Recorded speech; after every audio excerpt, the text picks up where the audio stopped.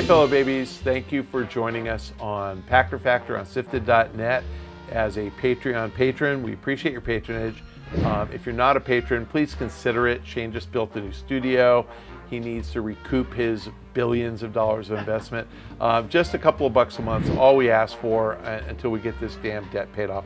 If you're not a Patreon patron, you're watching on YouTube, at a minimum, would you please link your Twitch account to your Amazon Prime account? We get a couple bucks a month from Amazon. That would be cool. From YouTube, from Sean Garman. When does a publisher know it's more profitable to stop selling content from an existing game or release a sequel? You know, they know this before they even release the game. There's a content plan. The content plan typically is a year, and more often than that, it's even like 9 months. And they pretty much decide after a year you're not going to play the game again. The exception to that is a game like GTA, which is a 2013 release, and they're still releasing online content.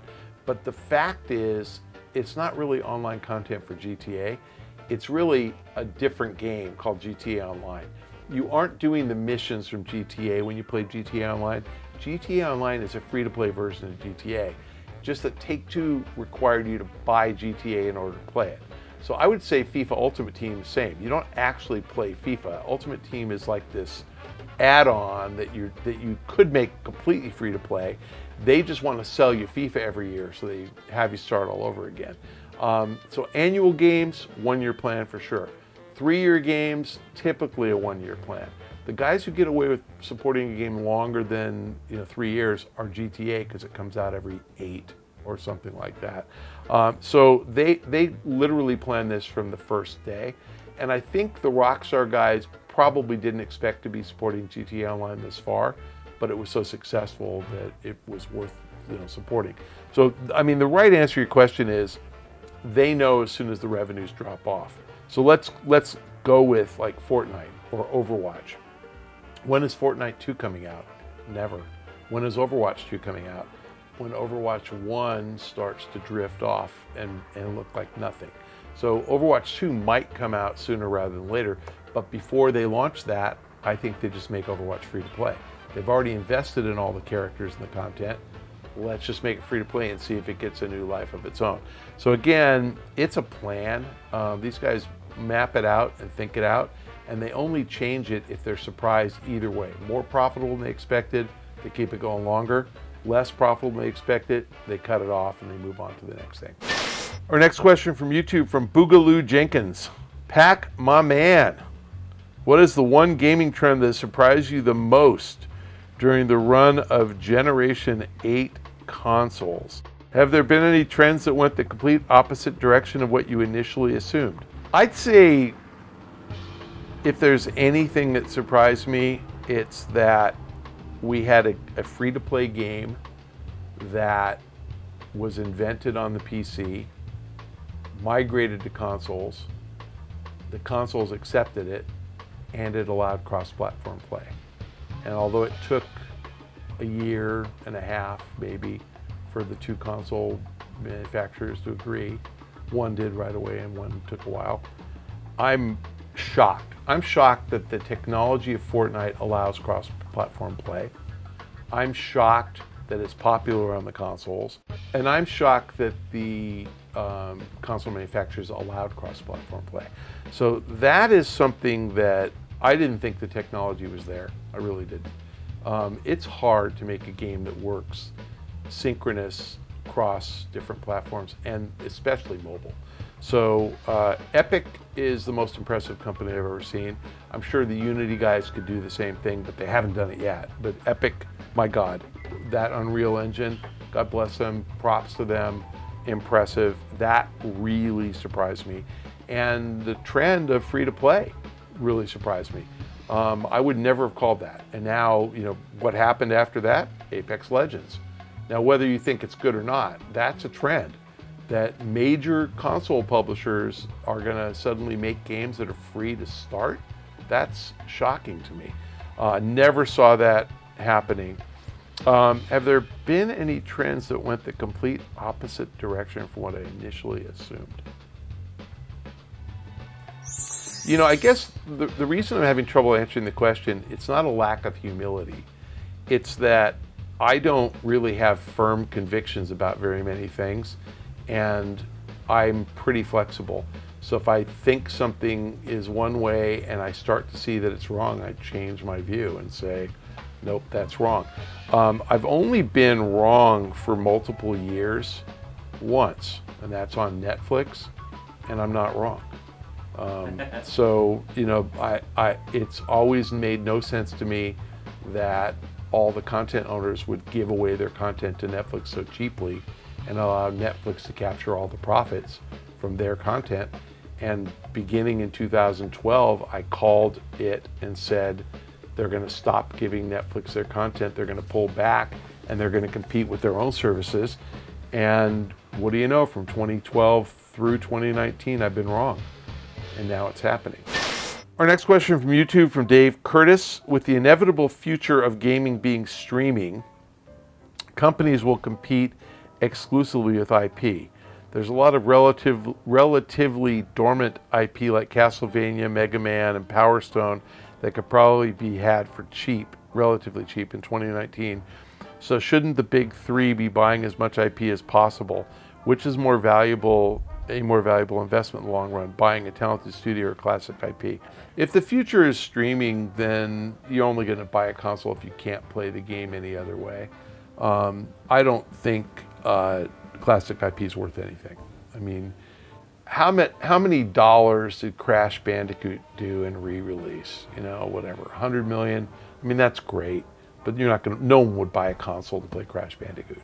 So, and literally, there's like a dozen of those IPs. I mean, I agree, Castlevania and Mega Man have value, but I don't even remember Power Stone. What's Power? Dreamcast fighting game. Yeah, I don't remember it.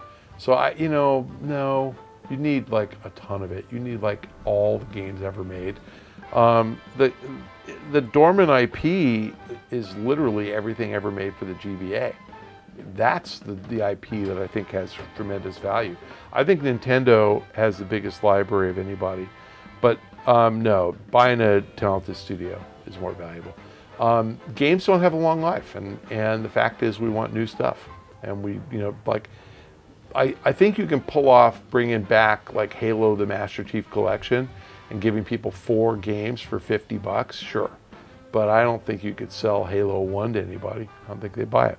So I just don't agree with you. I think that studios are where it's at, new IP is where it's at, and streaming, unfortunately, is going to put the big three out of business, and it's going to be a new big three. You know, Arcane doing Prey. You know, I think they did a great job.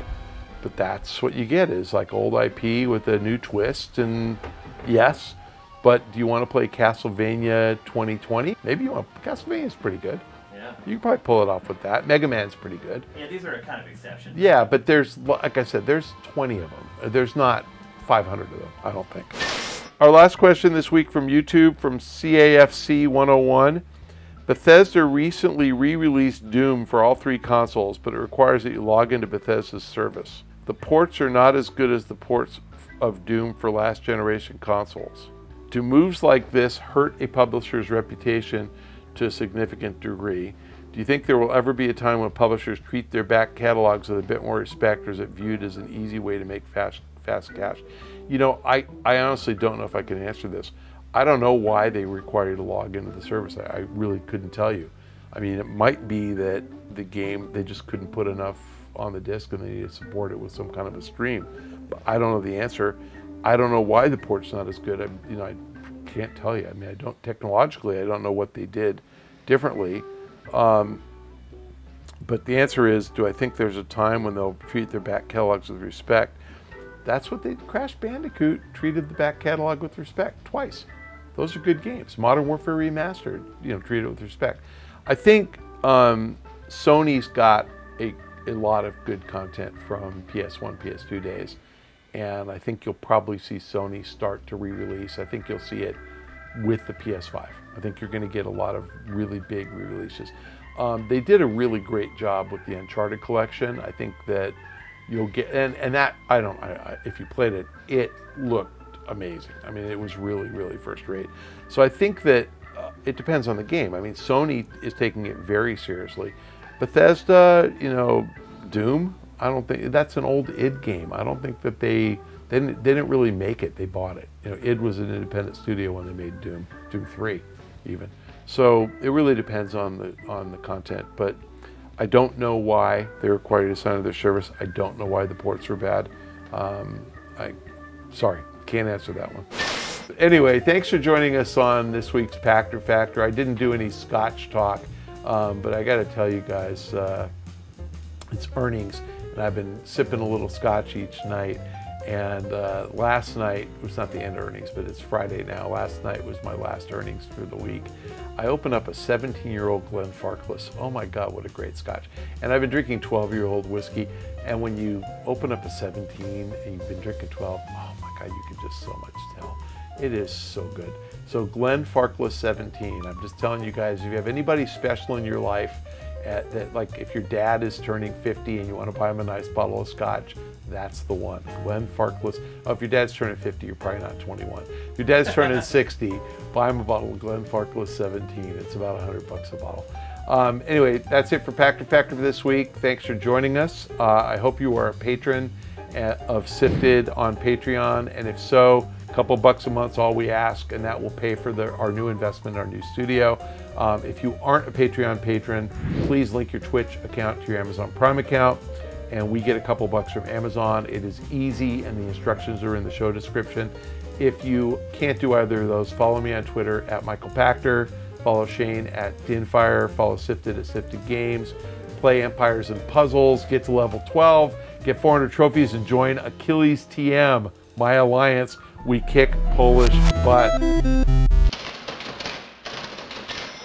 Yeah, I thought streaming would materialize on devices before it materialized in the cloud, and I still think that's going to happen. I still think Amazon's going to do it through an Echo and not the cloud, but it might end up just being cheaper to stream. Like, obviously, if you don't need an Echo, then stream on your TV without an Echo. That's great. Look what Google's doing, though. They're making you buy a Chromecast, and they're making you buy a controller. So why can't Amazon just give you an Echo and a controller for the same price as a Chromecast and a controller? I think they will. I think it's cheaper to distribute the game and download the full game file. You don't have to worry about your always-on internet connection. You can download the game overnight and then play it. So I still think that's going to happen, but I could be wrong on that. That is going in a different direction than I assumed. I made a presentation, you can find this on YouTube, Pachter Barcelona, September 19th, 2015, so 4 years ago. I made a presentation about why Amazon's going to win the streaming wars, but I said it would be device download to an Echo. So let's see if that materializes. So for 4 years, I thought it was going to be the device.